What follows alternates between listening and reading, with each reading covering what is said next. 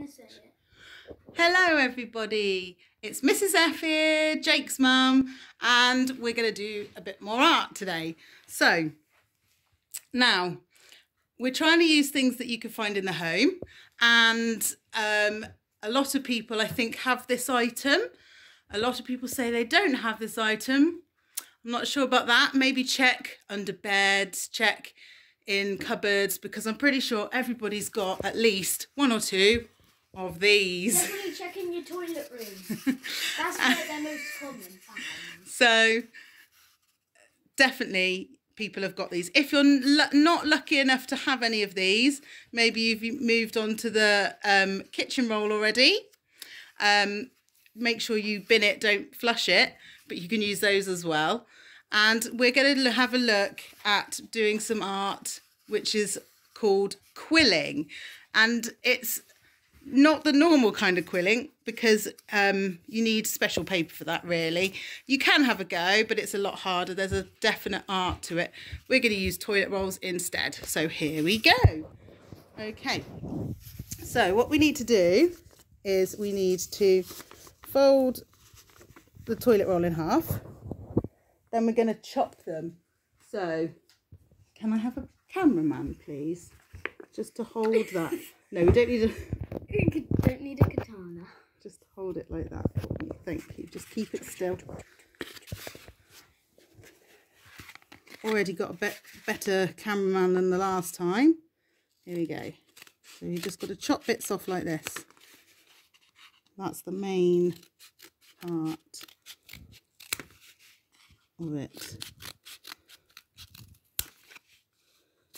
So when you're doing paper quilling, it is a bit different. You get bits of paper and you can fold them or you can curl them up and you stick them together.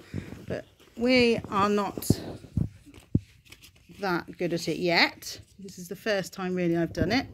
So we're using glue rolls, which are really good. Okay, so now what you can do is you can make all sorts of different patterns, shapes, anything you like really. So I've been painting some using just normal poster paints. There's some there as well, and some of them I'll show you why in a minute. I've done half pink and half green. I'll show you why in a bit. If you haven't got any poster paints, normal felt tips work pretty well. So there's some felt tip ones, you can just colour them in, and then you can make all sorts of patterns, pictures, whatever you fancy. So here I've got the start of something. Now these ones I've already glued down. The glue that works the best is definitely PVA glue. Here's my PVA glue.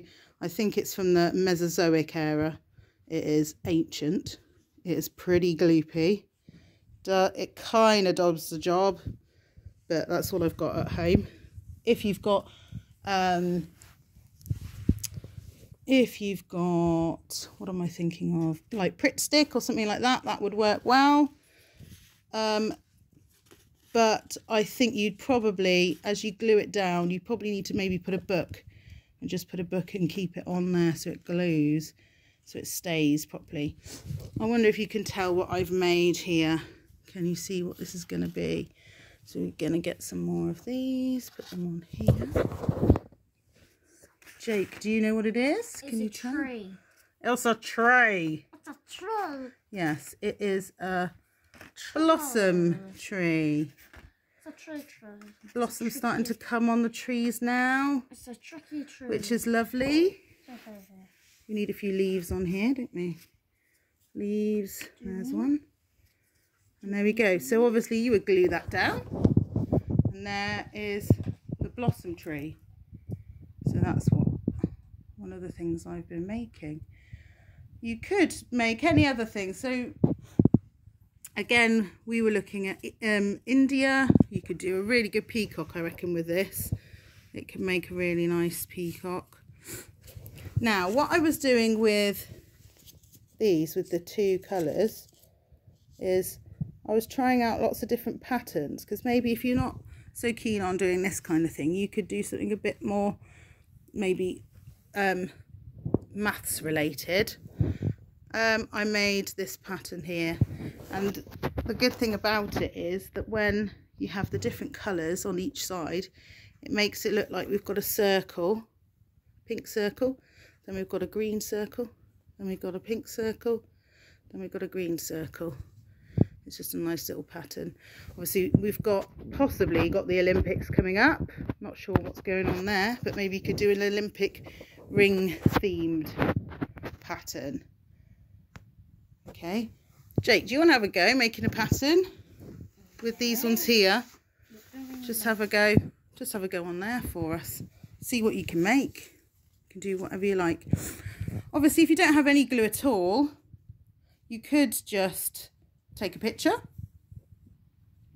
Just take a picture of it, and I would love to see that. That'd be really lovely. Or you could just keep them separately, and you could just play with them, make different patterns, make different pictures, as much as you like. What are you making, Jake? A snake. Ooh, very good. Yeah, definitely makes a good snake. Very cool. I like it. So, which is this his head? Yes. Ah, and is that his tongue? Yeah. And then his body and his tail. Very cool snake. What else could you make? Could you make us a flower? Can you make it into a flower shape? Big flower? Ooh, I like what you're doing there. You're bending them apart a bit, are you? To make them more petal-like. Good thinking. Yeah, when I did the tree, I squeezed these together a bit to make them look more like a branch, and I opened these out a bit to make the leaves and petals a bit wider. And these ones here, I tried to keep them as even as possible so that the circles looked really circle-like. Oh, that's really good, Jake. Really cool. Nice flower. That's brilliant. Perfect for Mother's Day, which is very soon. Lovely. Should we put that one there and make it into a leaf? Beautiful flower. Fantastic. Thank you very much. Okay. Have fun, guys. Bye bye. See you.